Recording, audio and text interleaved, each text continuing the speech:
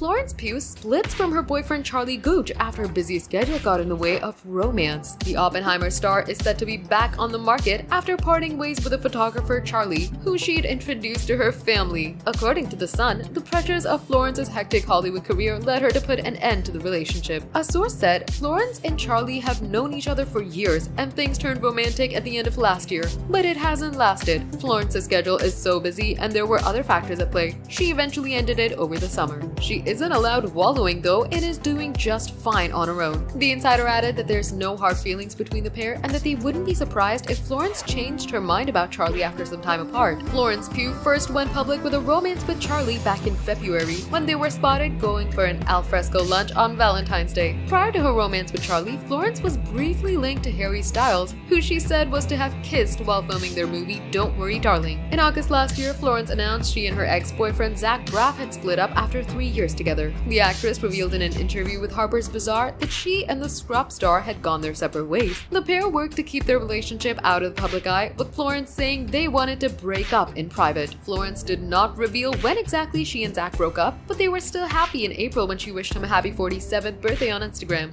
The 21-year age gap between the pair drew attention during their 3-year courtship. In 2021, Florence spoke to the Sunday Times about the cruel comments she received from trolls after wishing Zach a happy 46th birthday. Prior to their split, Florence and Zach were working on a film A Good Person together, which he directed.